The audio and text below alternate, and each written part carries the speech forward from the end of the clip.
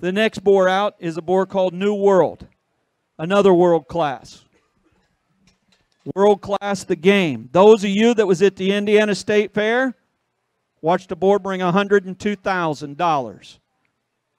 That boar was a world class back on the game.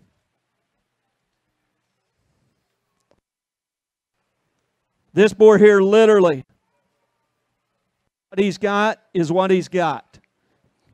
You want to see a tall-shouldered, deep-bodied boar, total opposite end of the spectrum of what I just showed you.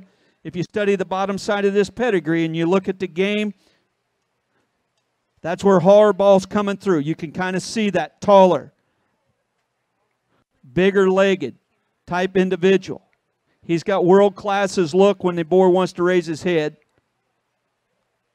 But you find me a taller-shouldered, deeper-bodied, stout-made Hampshire boar that comes at you true. And again, this guy come out of what we call the grower barn into the boar barn.